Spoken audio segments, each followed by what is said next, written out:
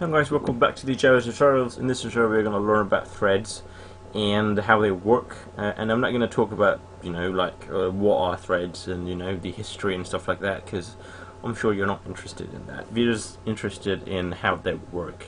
So first of all, I'm just going to right click this and create a new package.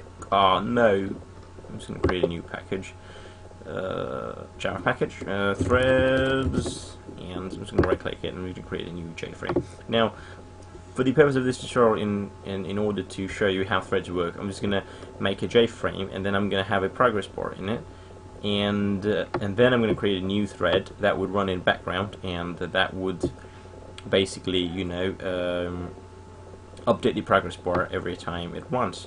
Now, however, first of all, I'm just going to drag two buttons to show why threads are important and why you should use them. I'm just going to I've dragged two buttons. If you click button 1, it would run something without using threads, and if you click button 2, it would run something by using threads. Now, basically, now we don't have anything processor intensive to do.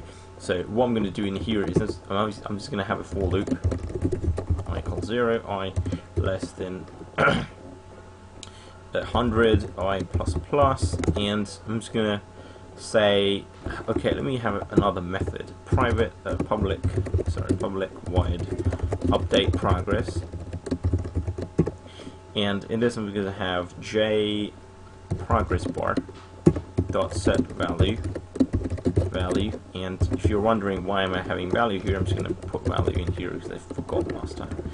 Well, yes, and this is going to call this method update progress I, so it's going to set the progress bar to the value of I, and in the next line I'm just going to have thread dot sleep, so it's going to put the thread to sleep for 15 milliseconds, and I need to try and catch, so statement with try and catch, and now I'm just going to run this. Yeah. And if I click this, now this is jammed. I can't click this. I can't hover this. I mean, nothing works. And so this is a bad thing when you're doing intensive processing, because the user might panic. User might say, "Oh my God, nothing's working. Oh, I'm screwed." Well, we don't want that. So in order to avoid that, we need to keep the program responsive while updating the progress as well, because this just updates it to the end and not in the middle. So I'm going to close this, and I'm going to implement the thread now.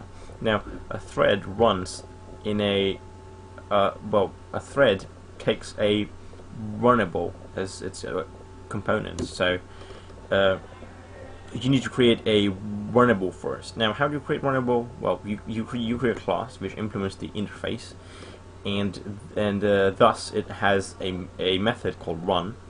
This method gets called when you create a thread, and thread would run everything which is inside the method run in the runnable. So let's just go ahead and create a class called doer, because this is going to do something, so doer. Now we need to implement the interface, so implements runnable, and first of all, yeah, of course, abstract methods. Now first of all we need class constructor, and I'm going to explain you why in a minute. Public doer, and yeah. Now, well, this is my way of working with threads. However, this might be different for different people. So I'm just going to explain you how I work with threads. You need a context. First of all, the context is the class that first created this particular object. So in this case, we know that new JFrame is going to create the doer. We are going to take a new JFrame context, and in here new JFrame context, and this dot context equals context. So now this particular runnable knows who created it. In this case, the new JFrame. Now in the run method, I'm just going to copy exactly the same code so that you would know that the effects of threads.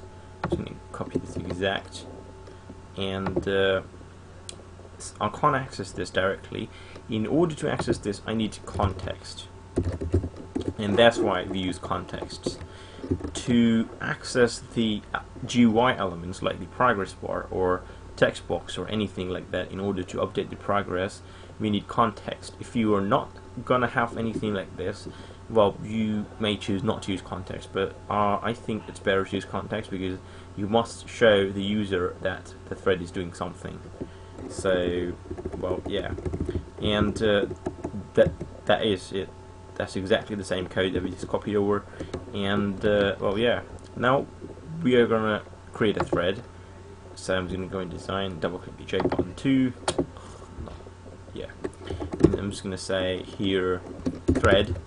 No, first of all, I need to create the doer object. So doer d equals new doer, and in this case, since the JFrame created it, I'm just gonna have this.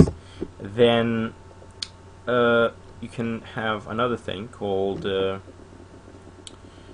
need to have a thread now. So thread t equals new thread, and the thread class constructor takes the runnable, so d. So the thread will run the run method inside the d. So, well, yeah, that's it.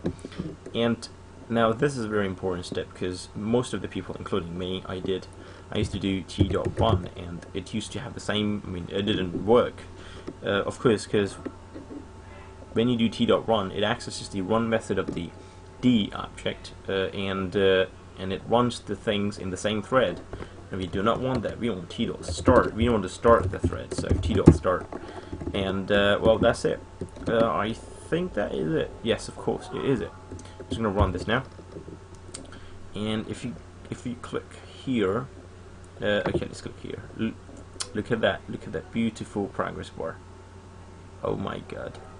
And if you click that, then everything gets jammed again, and nothing works properly, and blah blah blah blah blah. The bad story. However, when you do this, look at that. Look at that beautiful. Oh wow. So, well, yeah. So that basically is threads. In the next tutorial, probably we're going to discuss something more about threads, and some sort of better ways to use threads and maybe like that. But that's next time. So till then, bye bye, and have a great one.